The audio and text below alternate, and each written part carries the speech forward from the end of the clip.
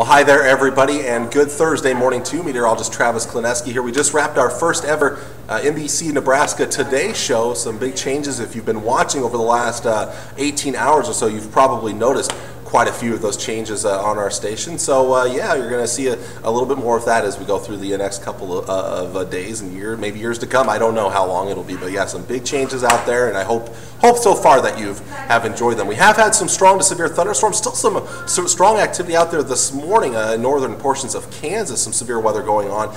The showers are really starting to die back though, and they will start to push eastward during the morning hours. So I think by the noon hour, we're starting to try to break up clouds in central Nebraska. Still a few lingering showers into the eastern and southeastern parts of the viewing area, and it will be a cooler day. I wouldn't say cold by any means, but cooler 60s on the way with blustery or breezy winds out of the north and northwest at around 10 to 20 miles per hour. More sunshine this afternoon to help warm things up into the 60s. Then we turn our attention to the northwest once again. Another cold front coming in, a reinforcing shot of cold air, and that's also going to bring in a chance of showers after midnight tonight through about sunrise tomorrow. A chance of showers, but the bigger story, the chilly, windy conditions coming in behind that frontal boundary. Winds are really going to kick in out of the northwest at around 20, 30 miles per hour. Gusts could be as high as 40 miles per hour.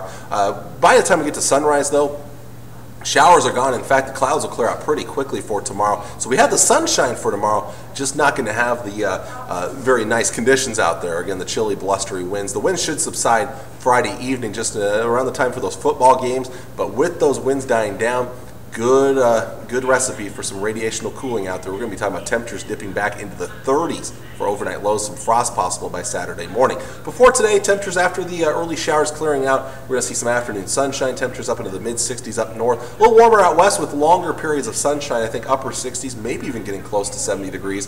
In the south-central part of Nebraska, north-central Kansas, some early showers will give way to temperatures in the mid-60s with more afternoon sunshine. To the east, clouds will last longest there, so will showers.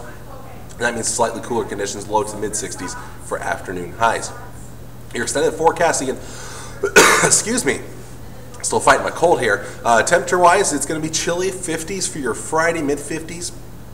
Also, again, those early showers before sunrise, and again, those winds will be strong as well. Then down to 33 for Saturday morning, areas of frost. I would not be surprised to see somebody dip back into the upper 20s. So yeah, that's really the first sign that fall is really here. That first time you drop below freezing, and some of you will. We'll get back into the mid-60s on Saturday afternoon with lots of sunshine. I did throw in a slight chance of showers for Sunday. It's not a great chance though. Upper 60s to near 70 degrees, winds picking up again. And then next week looks nicer, 70s, pretty average on Monday, and then even above average Tuesday and Wednesday. Lots of sunshine and temperatures back into the mid to upper 70s. So it does get better.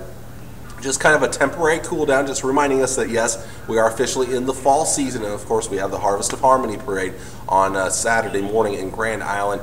Bundle up, 30s to start off the morning hours, probably going to be 40s to lower 50s by the time it wraps up.